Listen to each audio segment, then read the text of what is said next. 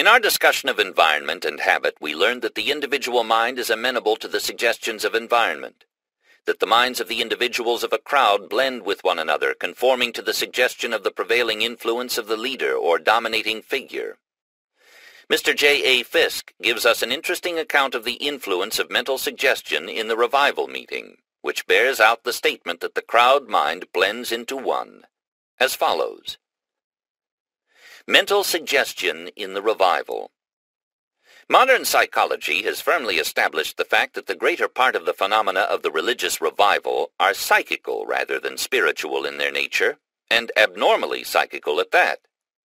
The leading authorities recognized the fact that the mental excitement attendant upon the emotional appeals of the revivalist must be classified with the phenomena of hypnotic suggestion rather than with that of true religious experience. And those who have made a close study of the subject believe that instead of such excitement tending to elevate the mind and exalt the spirit of the individual, it serves to weaken and degrade the mind and prostitute the spirit by dragging it in the mud of abnormal psychic frenzy and emotional excess. In fact, by some careful observers, familiar with the respective phenomena, the religious revival meeting is classed with the public hypnotic entertainment as a typical example of psychic intoxication and hysterical excess. David Starr Jordan, Chancellor Emeritus of Leland Stanford University, says, "Whiskey, cocaine, and alcohol bring temporary insanity, and so does a revival of religion." The late Professor William James of Harvard University, the eminent psychologist, says, "Religious revivalism is more dangerous to the life of society than drunkenness." It should be unnecessary to state that in this lesson the term revival is used in the narrower signification, indicating the typical religious emotional excitement known by the term in question, and is not intended to apply to the older and respected religious experience designated by the same term, which was so highly revered among the Puritans, Lutherans, and others in the past. A standard reference work speaks of the general subject of the revival as follows. Revivals occur in all religions. When one takes place, a large number of persons who have been comparatively dead or indifferent to spiritual considerations, simultaneously or in quick succession, become alive to their importance, alter spiritually and morally, and act with exceeding zeal in converting others to their views. A Mohammedan revival takes the form of a return to the strict doctrines of the Quran and a desire to propagate them by the sword. A Christian minority living in the place is in danger of being massacred by the revivalists. Pentecostal effusion of the Holy Spirit produced a revival within the infant church, followed by numerous conversions from outside. Revivals, though not called by that name, occurred at intervals from apostolic times till the Reformation, the revivalists being sometimes so unsympathetically treated that they left the church and formed sects, while in other cases, and notably in those of the founders of the monastic orders, they were retained and acted on the church as a whole. The spiritual impulse which led to the Reformation, and the antagonistic one which produced or attended the rise of the Society of Jesus, were both revivalist. It is, however, to sudden increase of spiritual activity within the Protestant churches that the term revival is chiefly confined. The enterprise of the Wesleys and Whitfield in this country and England from 1738 onward was thoroughly revivalist. Since then, various revivals have from time to time occurred, and nearly all denominations aim at their production. The means adopted are prayer for the Holy Spirit, meetings continued night after night, often to a late hour, stirring addresses, chiefly from the revivalist layman, and after meetings to deal with those impressed. Ultimately, it has been found that some of those apparently converted have been steadfast, others have fallen back, while deadness proportioned to the previous excitement temporarily prevails. Sometimes excitable persons at revival meetings utter piercing cries or even fall prostrate. These morbid manifestations are now discouraged and have in consequence become more rare. In order to understand the principle of the operation of mental suggestion in the revival meeting, we must first understand something of what is known as the psychology of the crowd. Psychologists are aware that the psychology of a crowd, considered as a whole, differs materially from that of the separate individuals composing that crowd. There is a crowd of separate individuals and a composite crowd in which the emotional natures of the units seem to blend and fuse. The change from the first named crowd to the second arises from the influence of earnest attention or deep emotional appeals or common interest. When this change occurs, the crowd becomes a composite individual, the degree of whose intelligence and emotional control is but little above that of its weakest member. This fact, startling as it may appear to the average reader, is well known and is admitted by the leading psychologists of the day, and many important essays and books have been written thereupon. The predominant characteristics of this composite-mindedness of a crowd are the evidences of extreme suggestibility, response to appeals of emotion, vivid imagination, and action arising from imitation, all of which are mental traits universally manifested by primitive man. In short, the crowd manifests atavism, or reversion to early racial traits. Dials, in his Psychology of the Aggregate Mind of an Audience, holds that the mind of an assemblage listening to a powerful speaker undergoes a curious process called fusion, by which the individuals in the audience, losing their personal traits for the time being to a greater or less degree, are reduced, as it were, to a single individual, whose characteristics are those of an impulsive youth of 20, imbued in general with high ideals, but lacking in reasoning power and will. Tard, the French psychologist, advances similar views. Professor Joseph Jastrow, in his Fact and Fable in Psychology, says, "In the production of this state of mind, a factor as yet unmentioned plays a leading role, the power of mental contagion. Error, like truth, flourishes in crowds. At the heart of sympathy each finds a home. No form of contagion is so insidious in its outset, so difficult to check in its advance, so certain to leave germs that may at any moment reveal their pernicious power, as a mental contagion.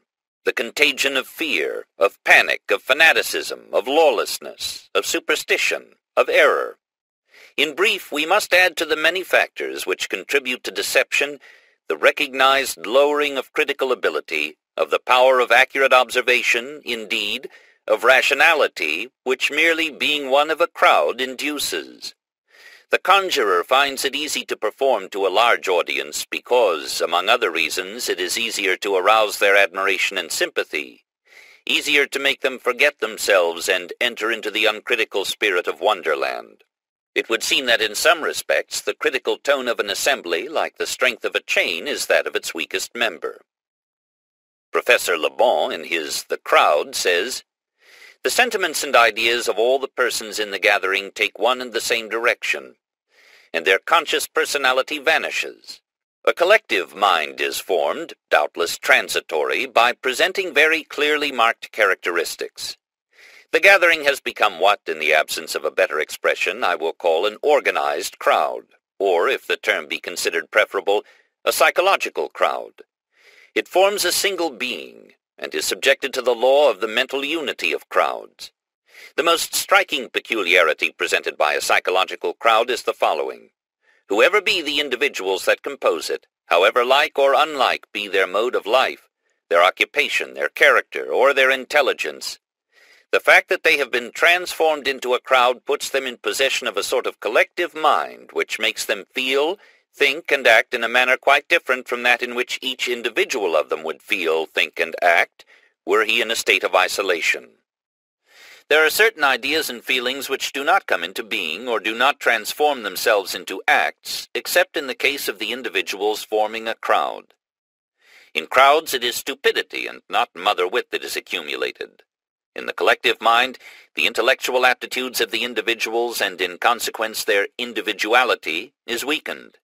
The most careful observations seem to prove that an individual immersed for some length of time in a crowd in action soon finds himself in a special state, which most resembles the state of fascination in which the hypnotized individual finds himself. The conscious personality has entirely vanished. Will and discernment are lost. All feelings and thoughts are bent in the direction determined by the hypnotizer. Under the influence of a suggestion, he will undertake the accomplishment of certain acts with irresistible impetuosity. This impetuosity is the more irresistible in the case of crowds, from the fact that, the suggestion being the same for all the individuals of the crowd, it gains in strength by reciprocity. Moreover, by the mere fact that he forms part of an organized crowd, a man descends several rungs in the ladder of civilization. Isolated, he may be a cultured individual. In a crowd, he is a barbarian, that is, a creature acting by instinct. He possesses the spontaneity, the violence, the ferocity, and also the enthusiasm and heroism of primitive beings, whom he further tends to resemble by the facility with which he allows himself to be induced to commit acts contrary to his most obvious interests and his best-known habits. An individual in a crowd is a grain of sand amid other grains of sand, which the wind stirs up at will. Professor Davenport, in his Primitive Traits in Religious Revivals, says, "The mind of the crowd is strangely like that of primitive man. Most of the people in it may be far from primitive in emotion, in thought, in character. Nevertheless, the result tends always to be the same. Stimulation immediately begets action. Reason is in abeyance. The cool, rational speaker has little chance beside the skillful, emotional orator. The crowd thinks in images, and speech must take this form to be accessible to it. The images are not connected by any natural bond, and they take each other's place like the slides of a magic lantern. It follows from this, of course, that appeals to the imagination have paramount influence. The crowd is united and governed by emotion rather than by reason. Emotion is the natural bond, for men differ much less in this respect than in intellect. It is also true that in a crowd of 1,000 men, the amount of emotion actually generated and existing is far greater than the sum which might conceivably be obtained by adding together the emotions of the individuals taken by themselves. The explanation of this is that the attention of the crowd is always directed either by the circumstances of the occasion or by the speaker to certain common ideas, as salvation in religious gatherings. And every individual in the gathering is stirred with emotion, not only because the idea or the shibboleth stirs him, but also because he is conscious that every other individual in the gathering believes in the idea or the shibboleth and is stirred by it too. And this enormously increases the volume of his own emotion, and consequently the total volume of emotion in the crowd. As in the case of the primitive mind, imagination has unlocked the floodgates of emotion, which on occasion may become wild enthusiasm or demoniac frenzy. The student of suggestion will see that not only are the emotional members of a revival audience subject to the effect of the composite-mindedness arising from the psychology of the crowd, and are thereby weakened in resistive power, but that they are also brought under the influence of two other very potent forms of mental suggestion. Added to the powerful suggestion of authority exercised by the revivalist, which is exerted to its fullest along lines very similar to that of the professional hypnotist, is the suggestion of imitation exerted upon each individual by the combined force of the balance of the crowd.